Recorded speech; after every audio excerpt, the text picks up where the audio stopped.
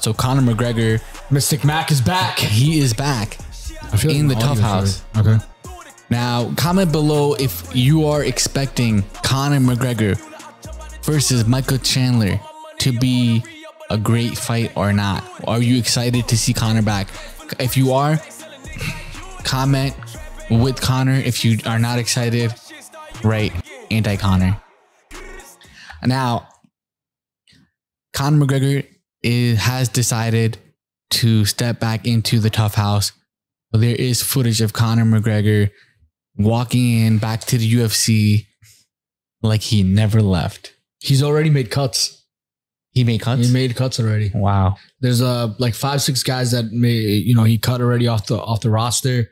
And yeah, with this TUF season, I think this TUF season goes down as the best TUF season in history. I think the last best season that we had was with Conor McGregor and Uriah Faber. I think that was the most entertaining TUF season that we've ever had. I think this time around, I think with Michael Chandler, who has a huge personality, who's a showman, I think him and Conor McGregor together in the same screen and, behind the scenes and, their one-on-one trash talking, all that stuff is going to go down. I think this will go down as the best TUF season in TUF history.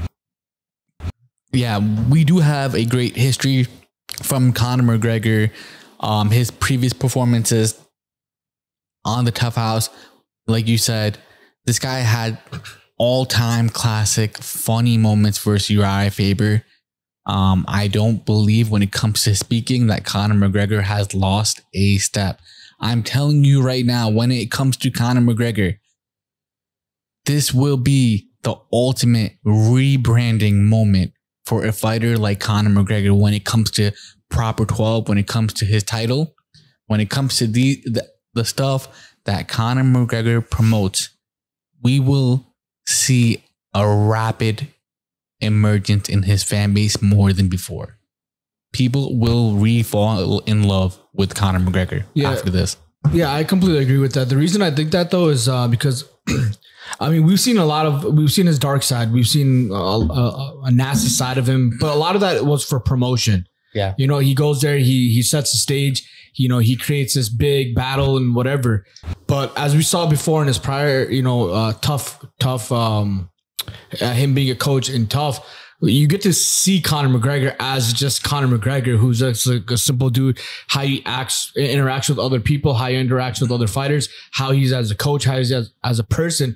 And I think that's what made people fall in love. When I saw Conor McGregor in TUF, I'm like, yo, this guy has to be the coolest guy on the planet. Yeah. And I think, again, with this season, and thus why I believe it's going to be the best season ever, I think we're going to get to see a different type of Conor, because now we're going to see $100 million net worth Conor. We're going to see the changes that he's made in his life. How has he grown as a person? Is he an evil, nasty person? Is he the guy that he presented himself to be against Khabib, against Dustin Poirier? Or is he, is that kind of, showmanship? Is that something that he has to do to spark this competitive energy within him to fight these guys? Are we going to see, what are we going to see? There's going to be so much to so there's so much unknown, but I really do believe Conor is one of those fun loving, dudes that, hangs out with the boys, makes a lot of jokes, shit talks, does this and that. And I think we're going to get to see that side of Conor McGregor come out.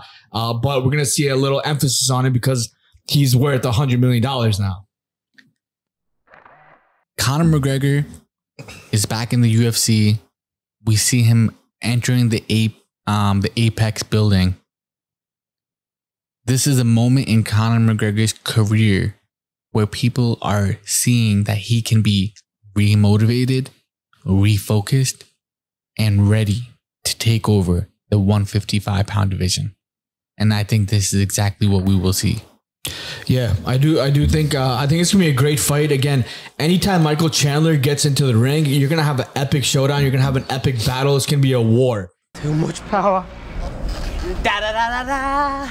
It's the motherfucking D-O-double-G.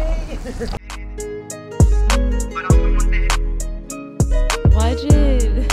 Stop. It's the petty boys versus the pretty boys.